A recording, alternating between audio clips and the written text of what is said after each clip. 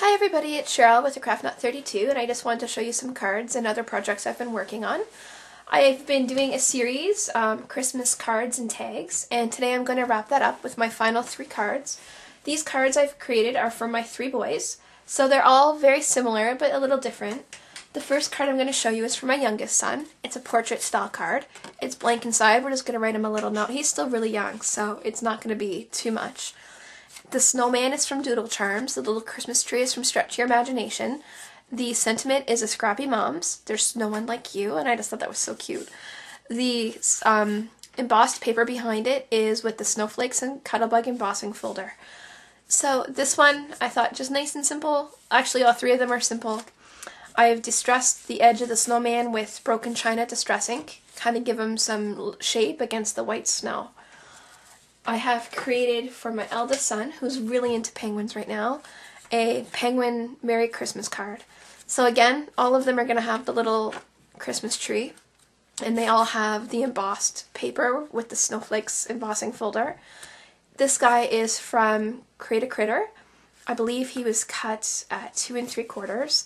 The sentiment is a Scrappy Mom sentiment. So there is my second card for my oldest son. And for my middle son, he loves the gingerbread men right now. So I have created him a gingerbread card. His favorite color is green, so I have used green Martha Stewart Baker's Twine. The Baker's Twine on the second card was also Martha Stewart, where this guy is cut out from Paper Doll Dress Up. They have cut out like little designs. You couldn't really see it, so I just went along with my gel pen over the designs, give it some little shape and some life. The face is a Peachy Keen stamps. I used my my Gypsy, and I just hid the cutouts for the eyes and the mouth. And then I stamped it on. Again, the Christmas tree is from Stretch Your Imagination. I don't know if I mentioned that with the other cards, but all 3 were the same. My son and I have been collecting gel pens at Michael's with the coupon, the 40% off coupon. So they've been about $1 and change. So we've been having a lot of fun doing that. So I've stitched some green faux stitching around the edge for him. And again, using green, it was his favorite. So I stamped the sentiment on the inside. And again, this is a Scrappy Moms stamp from their Holiday Wishes stamp set. And that is my 3rd card. So I thought I'm going to hide those 3 in the tree, so once they're finished with some presents, they can then go and look for a card or however they find it. All 3 of them will have the same tag.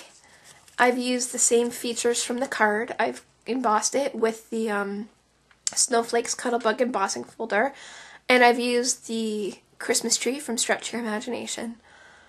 So I like keeping it all simple. I remember when my sister and I were really little, we'd have the same gift with different colors or different sizes, that kind of thing, and I loved it. So I just decided that I would do that with my boys and kind of create like a uniform feeling, and it's something they can see their brother opening and then look for their own, and I've loved that, so I hope they do too.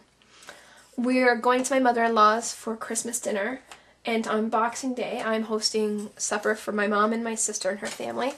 So I've made some napkin rings. We have a beautiful kind of gold colored tablecloth, and it has poinsettias all through it. So it's hard to describe. I should have shown you, but it would have been a lot. But it's beautiful. It was from Avon a couple of years ago. I have created a napkin ring to kind of pull through. We have 6 linen napkins, so I'm going to use that. And I have created that for 1 of each. And then just a little fun thing. I know I've seen this a lot. I don't know who initially I saw it from, but I've seen a lot of them out there. This is a caramel bar, and I'm going to give this with a Christmas card and a Tim Hortons gift card for my son's teachers.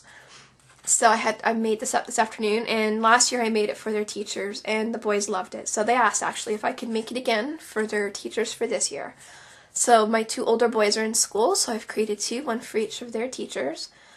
And that was pretty easy to do. It's just a red paper wrapped around. I've cut a black strip and I've glued it at the back here. This is cut from Wild Card on the envelopes too. It's the icon, I believe. I think this is cut at 3.5. It's really little, so if you want to have like a a better idea, I did not put it on the real dial size cut for my Cricut. I just cut it, so I had to fiddle. I had to cut quite a few actually to get it to a proper size. I started off cutting it really small. This is just a rectangle I cut, and I distressed it with my paper distressor. Then I used some vintage photo ink. It's not really showing up. I should have used something a little darker, but I'm happy with how it turned out. It was just supposed to be something quick. So I have those things made up, and I think that's about it for now. I hope everyone has a Merry Christmas. I'm going to take a break from making videos just for a little while and finish wrapping all my gifts, and I have some baking to do and visiting with family. So I hope everyone has a very Merry Christmas, and I hope you all have a Happy New Year. Thanks for watching. Bye.